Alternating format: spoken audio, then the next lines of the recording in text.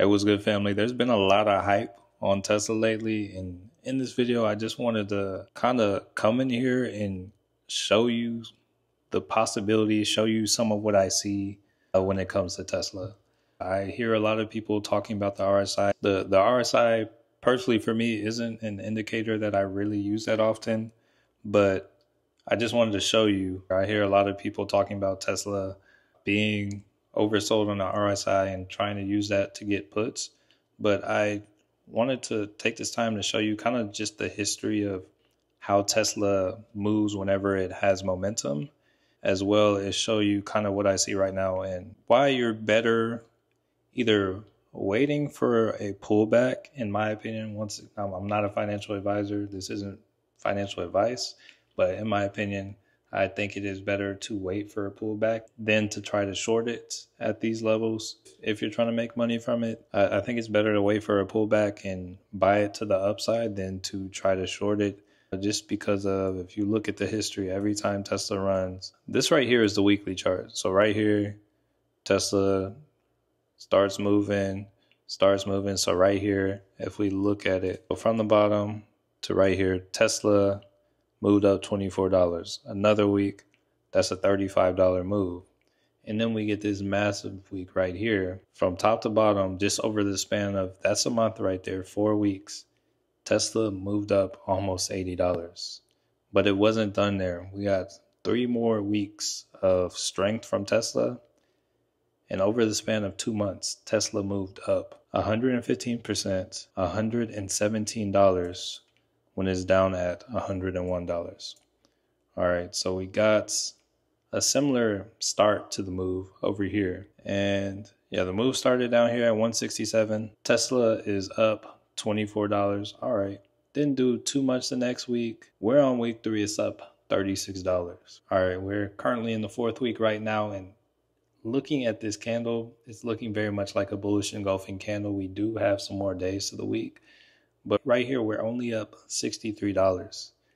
I know for a lot of you, this feels like a massive run on Tesla. And don't get me wrong, it's a massive run. Like when you're looking at it on the day, Tesla is up 10% on the day, but that's kind of how Tesla moves. Like this move right here isn't the only move that Tesla had. Looking at another move right here from the bottom, 1 week, Tesla moves up 14, 3 weeks, $30, $50, $100 over a span of 5 weeks. And over a span of about 6 weeks, it moves up 80%, a total of $123. And then over here, don't get me started about over here. Tesla goes up, runs up $155 over here. So what I want to show you is, this is the RSI, and this is on the weekly chart. I see a lot of people talking about the RSI, and if you move to the higher time frames, yeah, Tesla's oversold on the RSI, but then it kind of cools off, and it doesn't really sell off like crazy.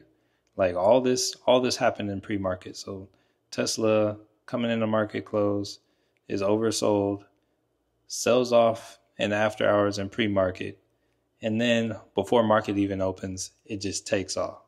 So it starts the day off oversold, opens up oversold. From it being oversold, it runs all the way up another $10, $11.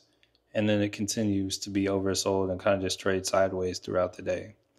All right, looking up on the 1 hour, it's still considered oversold. All day on the 1 hour is oversold. If we look on the 4 hour, it's oversold. On the daily chart, it's oversold. On the weekly chart, though, it's not oversold yet. So if anything, you may see some sideways trading. One last thing I want to bring your attention to is just the strength and how bullish this candle is right here. There is no wick on the top. There is a wick on the bottom. The bulls absolutely destroyed the bears.